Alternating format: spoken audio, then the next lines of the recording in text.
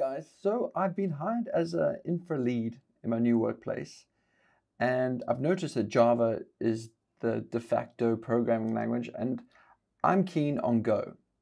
Why? Because I think Go is faster, and from an infrastructure point of view, it's just so much easier to provision and get Go running, and it works better in serverless environments and all the rest of it.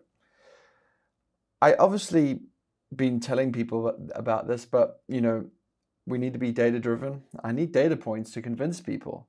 So I took it upon me to write this blog. Have a look at it. So let me just show you the workflow that I use to benchmark it. Starting from a clean slate here. I deploy the CloudFormation. CloudFormation looks like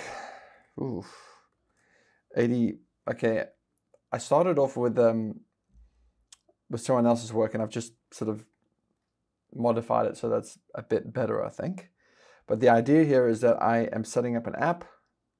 Is it a 3-tier, 2-tier system? An app and a database in another machine, and I benchmark the app. Furthermore, I actually benchmark it from the app instance. So that's an overview of what's happening here, and it's going to take a little bit of time to get going. Hence, this is why I initiated the CloudFormation apply right now to the makefile. I started from this guy's article that Java is twice as fast as Go, and I tried to reproduce what he did. And locally, I did reproduce some issues. It turned out to be that there were some errors, I think, to do with the database driver of Go. It didn't have some sort of connection limit, so that was triggering some errors. I fixed those by changing the database driver, so now there's no Go errors. Great. Of course, I did some local tests on my ArchLinux machine. TLDW, benchmarking these apps on my local machine as opposed to AWS is way faster. I'm running a T14S, by the way. But anyway, I thought it would be prudent to make what I'm doing reproducible, just as I'm doing right here in the video. Hopefully you can copy what I'm just doing here so that people can verify my method. So I've set up the machine now, and now I should be able to benchmark it using this script. And this script basically copies the bank test JMX. I didn't write this crazy XML benchmarking thing, but what I do is just set up some scripts to copy the files in place, run the benchmark, and then upload the results to my S3 bucket so that we can all view them.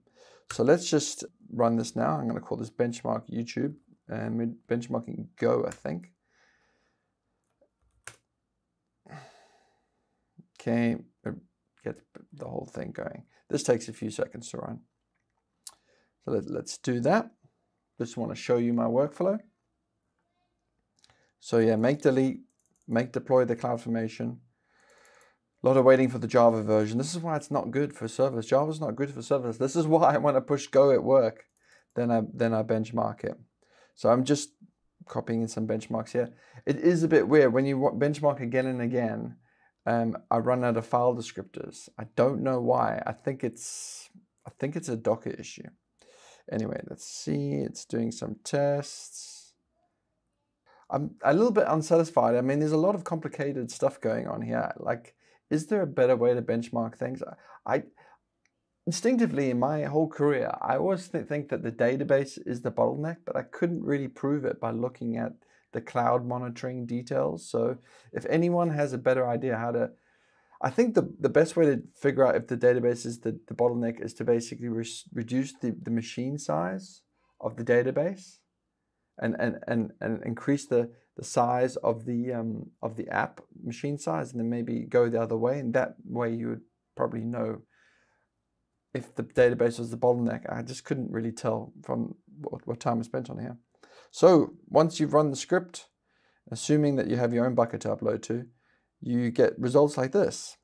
And the good thing is that, as you can see here, in the 99 percentile, that's the key here. Go is a lot faster than Java here. So hopefully you can reproduce the same results that I just did here. Otherwise, I really hope you will have a look at the blog and the description below and have a look at my methods. Do point out in the comments if I've missed something obvious.